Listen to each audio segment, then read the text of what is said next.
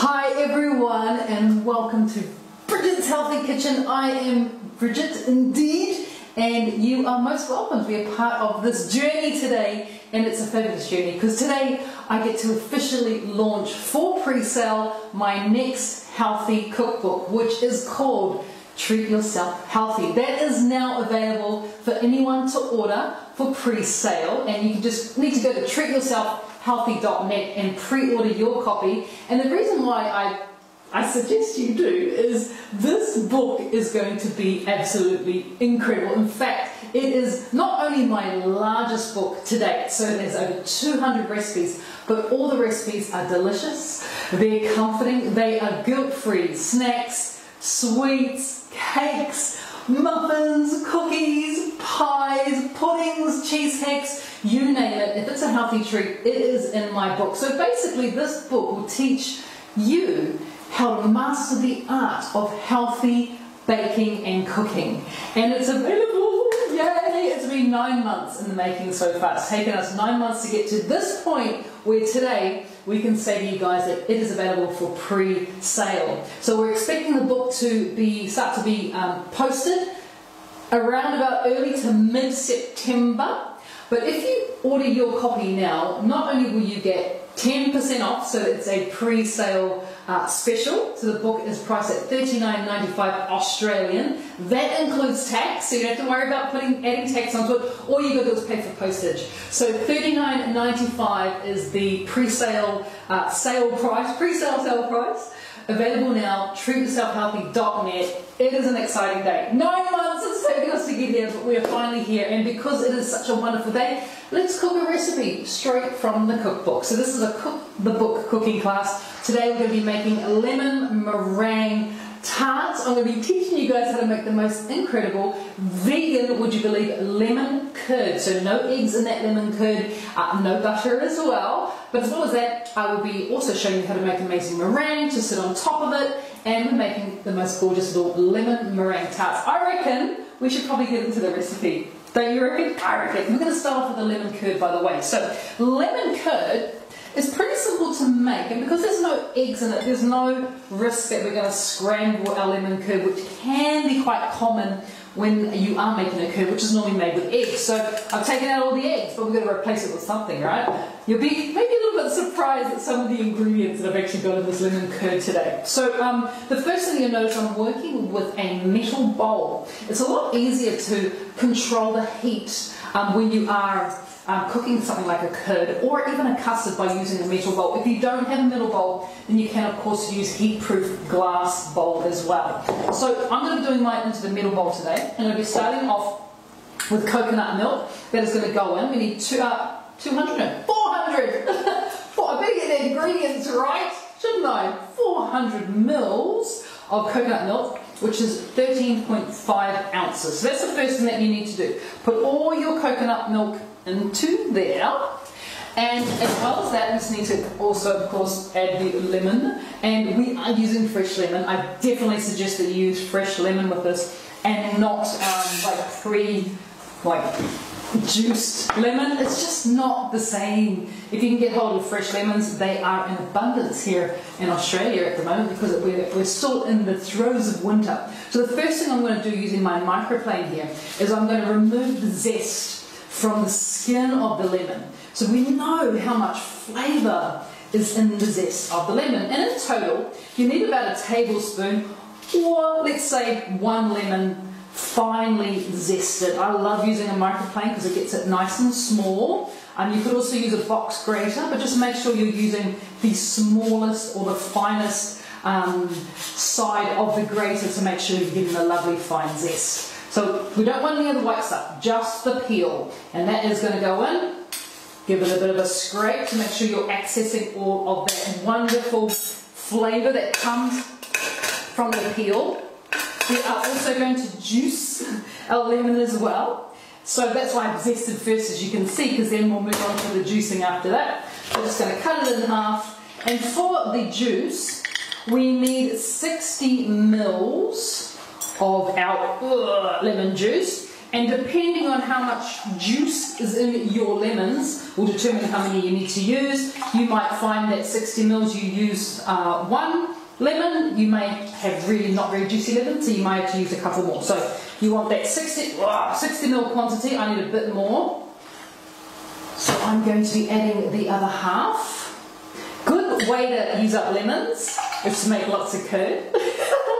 It does definitely taste pretty amazing, and the texture is really good as well. So half of that's 60 mils or 2 ounces of our zest and of our juice, and our zest is already in there. We're also going to weigh off the dry ingredients that's going to go in there, but I like to mix the dry ingredients into my bowl first, just to make sure everything is well combined before it goes into the liquid. So for the dry ingredients, we're going to be adding in for sweetness and also for prebiotic quality, which, as you guys, if anyone knows me, you know how much prebiotic quality, how important it is for our gut health, our gut microbiome. So into our bowl, we're going to be adding in 60 grams of our pure as inulin powder. Of course, it's going to add a lovely sweetness to our curd, but it's also adding dietary fibre, that soluble fibre that our gut bacteria absolutely love. So 60 grams or 2 ounces of our pure as inulin powder goes in there. I'm also going to be adding, just to help to thicken the curd, I'm going to be adding some tapioca starch or tapioca flour, and you need 45 grams of the flour goes in there. So 45 grams. Perfect. We're also going to add, just to help to balance up those flavours, a pinch of mineral salt is going in there as well. But we need to add a bit of colour. And this is where it might surprise you what I'm using. I am using, to give us some colour to our curd, because you normally get the colour from the egg yolks, right, which we don't have. I'm using turmeric powder. So you just want to make sure that if you are using turmeric powder, to kind of be really conscious that this will make it very colourful, and you don't want it to be orange, you kind of want it to be a lemony yellow. So you're after, not even half a teaspoon. Like I'm sort of about a third of a teaspoon. If you like it a little bit, you can, add a bit more if you want to, but just be aware that it does make things very, very orange if we add too much, which we don't want to do. So once you've got all your dry ingredients ready to go, give it a bit of a whisk together, bring it all together nicely, and then we're going to add it into our wet ingredients. And once again, I'm going to be doing that with the whisk, just to make sure it's really well blended. And that's kind of the ingredients to your curd. There's not that much to it, is it? It's pretty interesting. It's a cross between a curd and a custard, which I absolutely love. I love these amazing textures that you get from it. So give it a bit of a whisk. Over here on my cooktop, I have a pot with about that much water into it. And what you want to do is you want to make sure that the base of your bowl does not come into contact with the water. We actually want to use steam in order to cook this curd really gently. We don't want to cook it too vigorously. So turning on your cooktop onto medium, we're going to bring the water to a simmer. Definitely not a boil, just bring it to a simmer. And then we're going to cook our curd on here while that water is simmering away. It's going to take around about sort of 5 minutes of, once the water has come up to the simmer, around about 5 minutes of you stirring and whisking continuously to get your curd up to that ability that when you put a spoon into it, it actually coats the back of the spoon. That's a really important consistency when it comes to curds and making custards. And you will find lots of custards in the book, by the way. The lemon curd's in the book, of course, but I've also got other types of amazing custards in there for you guys to try as well. And you'll notice that this technique that I'm using here, which is basically simmering the water and then placing a bowl so it doesn't come into contact with the water, helps to give a very, very gentle cook. Because sometimes if we were to put certain mixtures straight into the pot, what can happen is they can burn, or they can catch on the pot, or they can scramble if you're making an egg-based custard as well, which we don't want them to scramble. So you'll see this technique use quite often in the book, and this is also the best and easiest and most efficient way to melt chocolate. So if you're looking at this now, this is a really great technique for you to learn, because you will see it quite a lot showing up in the book, because it's a pretty fabulous one. So while that's kind of doing that, I am keeping an eye on it, of course. We're going to move on to the meringue. So, oh yes, one of my favourite bits of equipment. Once again, this is going to show up in the book as well, because we are making meringue, and whether you're making pavlova or you're making what we are today, meringue, it's a really good idea that you do that using an electric cake mixer. You can do it by hand with a whisk, but oh my goodness, it's so incredibly hard, time consuming, and you've got to have pretty big muscles for that. So, why not make the most of what technology has given us, and by all means, use an electric cake mixer for this, especially when it comes to meringues and pavlovas. I'm just keeping an eye on this, obviously. I don't want it to catch it, I want it to burn. Making sure the water's not boiling too vigorously, it's just boiling, which is good. So when it comes to the meringue, really simple to make. When you got one of these guys, it's not hard. And the first thing that we need to discuss when it comes to meringue of any type is, of course, the egg quality that's going into there. So I have 4 large eggs, and I will be separating the whites from the yolks, because we don't need the yolks for this, we just need the whites. And the best way to do that, rather than doing it straight into the bowl of your mixer, is actually to do it just off to the side, just in case, because the enemy of egg whites is egg yolk when it comes to making these types of meringue. You definitely don't want to have any yolk in there, otherwise what can happen is it does not meringue and get all fluffy because of the egg yolk that's in there. So it's definitely a good idea to do this away from the bowl. So then all you're adding in is the white, just in case you get a yolk that breaks, or you're not able to separate it quite right. Sometimes that happens, so it's just nice if you do it just like this. And then all you're adding is white straight into there. And also, if you get any shell in there, you can take the shell out. Because if you were to get yolk at this point in time into the white, if you can't fully remove the yolk, which can be quite difficult, you need to start again. So you don't want to waste anything, obviously. This is looking good too, by the way. This is looking really, really good. I suggest, if it's the first time you've ever made a curd or a custard like this, I would suggest you do this step and then move on to the meringue, just to keep an eye on it. It definitely helps to be across it as opposed to doing something else. This is definitely advisable. And we're just looking for it to start to heat up, thicken up nicely for us, and become more curd or more custard-like. So our last white is getting put into our bowl. Ooh, there nearly goes with the yolk. I was being very mindful of that. That's fine. Thank you. Alright, and then it goes in here. So that is stage number 1. This is the first thing that we need to do. As well as that, we need to mix together the sugars. And of course, when I say sugar, I don't mean sugar. Do I? No, I don't. I mean we need to mix together our sugar alternatives, our healthy sugar alternatives that are going to be used to sweeten up our meringue. And what I have in my little bowl here is I have 60 grams of 0 ash sugar, so that's our pure erythritol. I've got 60 grams of that, but I've made it into a fine powder, as you can see. It almost looks like icing sugar.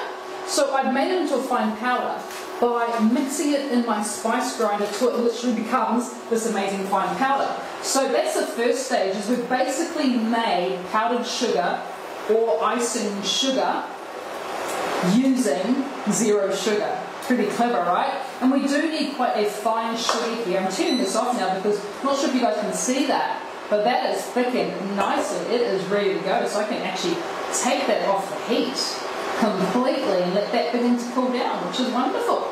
So I'm going to be doing that just over here, letting that cool down. So to our 0 as powdered sugar, I'm also going to be adding some inulin. So the inulin that I'm adding, there we are, I will be adding 60 grams or 2 ounces of inulin powder, which means we have a total of 120 grams of our sweetener. There we go. So 60 grams, and that's for 4 egg whites, by the way. I'm adding enough of this in. Wonderful! And you know we've now added that prebiotic quality to that meringue as well, which is fantastic. You give it a bit of a stir together. The only thing else we need to add to this powder is we need to add a little bit of cream of tartar. And cream of tartar is going to help those egg whites to hold together, which is wonderful. And you're going to be adding in 3/4 teaspoon of cream of tartar goes into that as well. So we can begin the process of mixing our egg whites together. And we're going to be doing that, of course, using a whisk.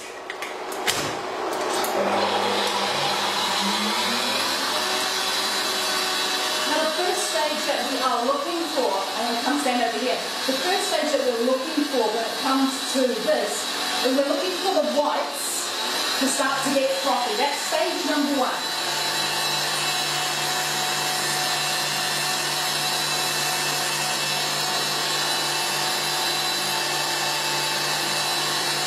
Starting to get frothy, doesn't take long.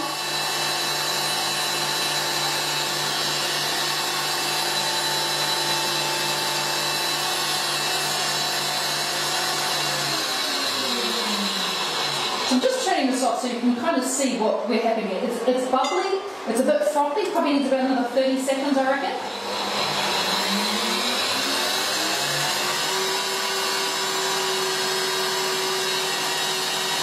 Very good.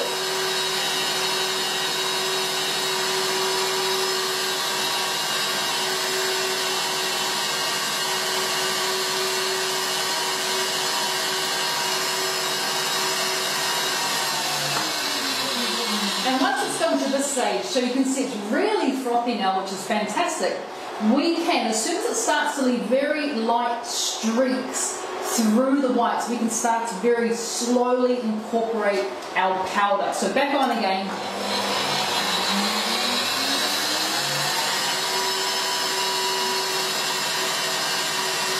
Perfect. 1 tablespoon at a time. Give it time to incorporate. Another one.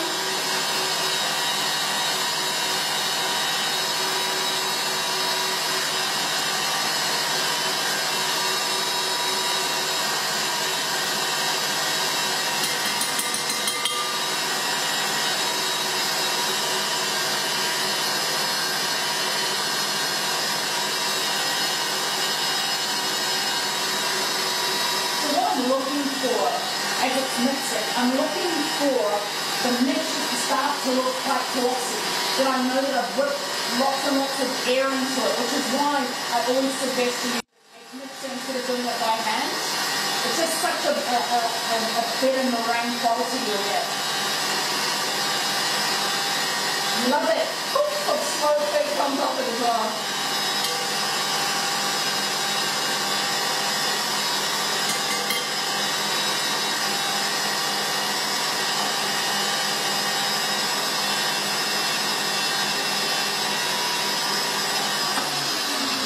I'm really happy with how it's coming along. I'm just going to add one last dry ingredient to the mix, and that is some xanthan gum. You could also use burr gum as well, if I can get it open, that is. There we go. Just add a little bit of xanthan gum. It's just going to help to thicken it and emulsify the eggs. And you just want to add in 1/2 teaspoon into our last bit of our dry ingredients. Give it a bit of a stir through. Can you see how glossy these look already? They look wonderful. Back on we go.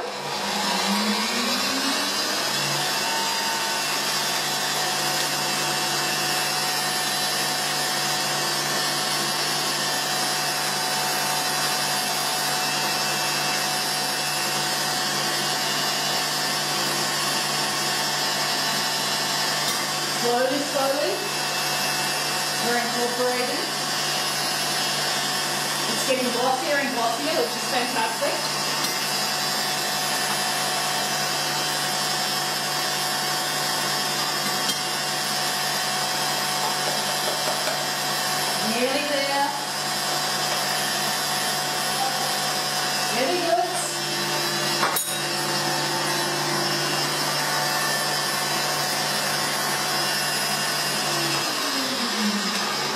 Now I did forget to mention, ooh, do you see that? Looking good. I did forget to mention that if you need to, scrape down the bowl as you're going, just to make sure that we're getting all the sweetness into the egg whites. And I also forgot to mention, you have to use eggs that are at room temperature, not cold from the fridge, because otherwise you won't get as nice bouncy meringue. So we're going to keep going a little bit further, a little bit longer.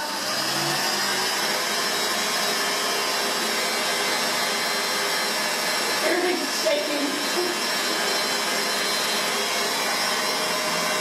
As it's almost finished, I'm going to add just a small amount of apple cider vinegar.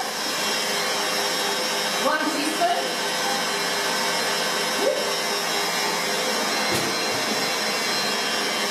And a little bit of pure vanilla as well is going in there. 1/2 teaspoon. Pure vanilla extract, that is. Happy, happy, happy. It's looking glossy. It's looking really nice and thick, which is what we want. And how you can tell whether it's good is when you pull the whisk out, it should leave the shape of the meringue in the whites. So you actually get the shape, of the whisk in the meringue. It holds its shape really well, which is lovely. So this is looking really, really good. I'm happy with that. We can move on to the next stage, which is the exciting stage, because we need to put everything together basically. So we're going to be obviously making a lemon meringue tarts, which are the small ones, but there is nothing stopping you from making a large lemon meringue pie as well. The only difference is what the pastry shell cases look like. So I have already pre-made the pastry cases here into these cutesy little tarts. Look at that, isn't that gorgeous? So I'll be making tarts. You can make about 24 small little tarts with this recipe from the book, about 24 of them. And yes, I will still be sharing this recipe with you guys tomorrow on Facebook, so you don't have to wait. But you can make 24, you can make one really large lemon meringue pie, which is amazing. So I'm just going to have a little look at our curd. It's thickened up really well. It's really lovely and thick. Now at this point in time, what you can do is you can get one of these, which is a fine strainer, and you can strain the curd through this, and that will remove the actual pieces of lemon zest. So once you have cooked your curd, I would definitely suggest that that's what you do, is you push it through a fine strainer, and it'll remove any potential lumps and also that lemon zest that's in there as well. So that's what you do in it, and then you allow it to cool down. So once it's cool, you can then begin the task of filling your tarts, your cases. So you can kind of see this yellowness that we have. It's kind of cool, right? And the texture is, it's almost a cross between a custard, like I said, and a curd, and I do like it a little bit like that, because then, you know, it's not too firm. I don't like those curds that are almost basically a set jelly. I prefer there to be some movement in it. Now at this point in time, what I do suggest you do is have a bit of a taste and see what you think about the flavour. Doesn't taste like turmeric at all, by the way. But if you find that it's a little bit tart, by all means, you know, add a bit more inulin powder in there to get it to a sweetness that you like. But don't forget, this meringue is pretty sweet, so it does balance it out really nicely. We prefer in our household it to be on the tart side. Mahei loves anything with lemon, so for us, we quite like it tarty, knowing that it's going to balance out really well with the egg whites and of course, or the meringue. Of course, don't forget, guys, this recipe is from my new cookbook, about to be it's being released today for pre-sale, so that's Treat Yourself Healthy. You can order your copy now. It's on special for pre-sale. We're looking to deliver it by September, early September to mid-September. It's going to be delivered to your door, but you can order your copy now.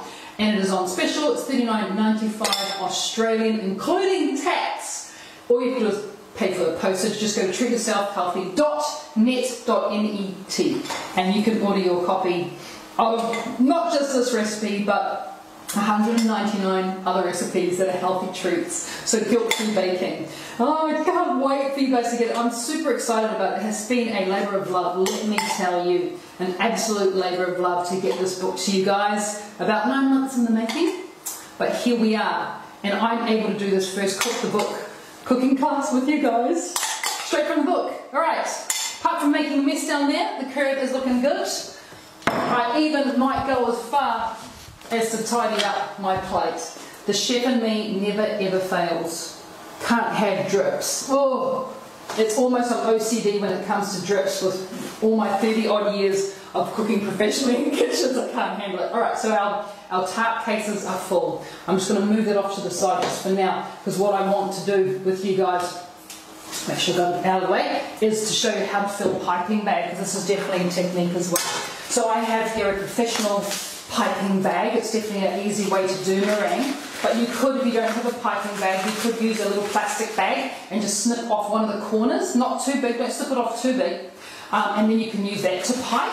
And it does, I have done it in the past, it has worked, but there is definitely nothing quite as nice as, and this is washable, so these are reusable, which is really cool. And some of my piping bags I've had for many, many years. This one's made in Germany, it's telling me. It is definitely a professional one. So you want to take your piping bag, add your nozzle. I'm using, can you see, it's kind of like a round nozzle. It's not too big, but once again, it's up to you how you like to pipe your meringue.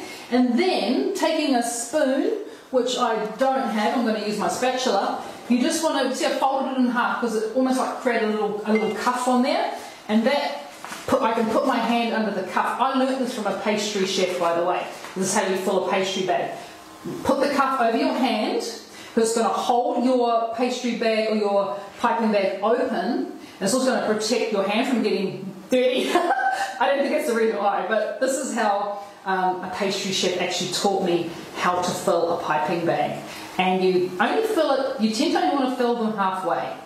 It's just easier to work with, and you can always add more in. But you'll see why that cuff that I've created over my hand becomes very, very handy when it's time to start piping. So you want to fill it up about halfway with the meringue. That should be enough, I reckon, to do. So I'm only doing 6. You will get 24 out of this recipe, don't forget. So if it's a bit much, half it, you still get 12, you get a dozen. And then we're just going to fold over, just like this. We're going to fold over,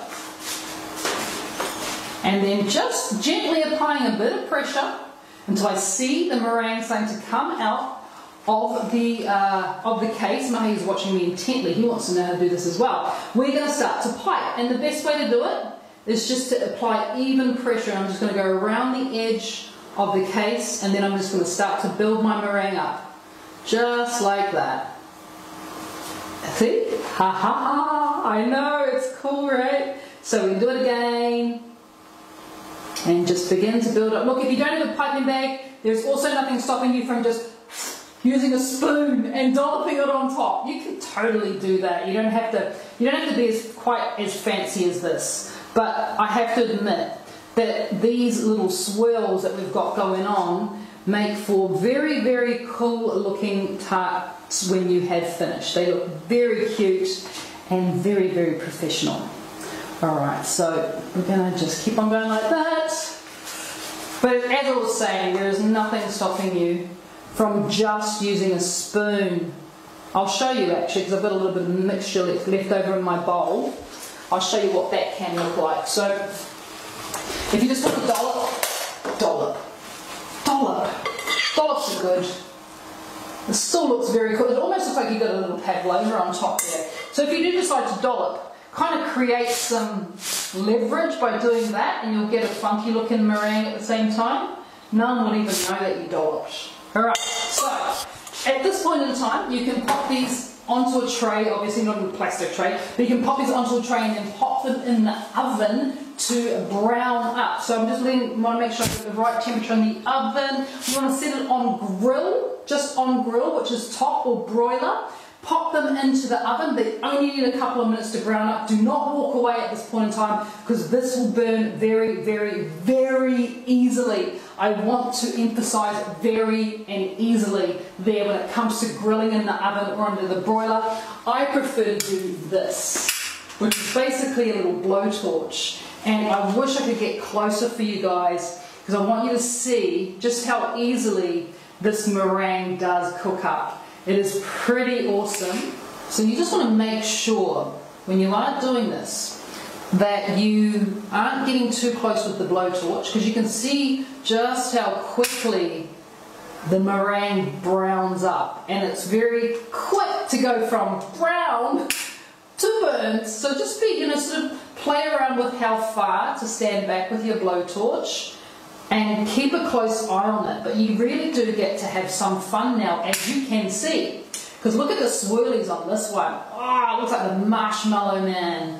It looks wonderful, and the smell, if you like s'mores, this is kind of what it smells like. It smells like marshmallows that have been inside the oven, or been inside the fire, I should say, or the oven, and they've got lovely and toasted. This is the smell that's coming off it, and this is the sensation you're going to have from these as well. So after a bit of blow torching fun, or you popped it into the oven, remember, you put it under the grill, what are you starting with? You start off with a meringue that looks like that. What do you end up with? Well, you end up with something pretty fabulous. You end up with that. Isn't she gorgeous? And what's really amazing is this is all really, really good for your body. So remember, we're talking about cooking food or baking items that are guilt-free and healthy, and you get to become the master of the guilt-free, healthy baking in your house. You become the master. All you need to do is get a copy of the new book ready for pre-release, which is Treat Yourself Healthy. Just go to treatyourselfhealthy.net. Remember, 200 recipes, 200 recipes of all the pies, puddings, cakes, sweets, treats, crackers, drinks. I was trying to think, cheesecakes,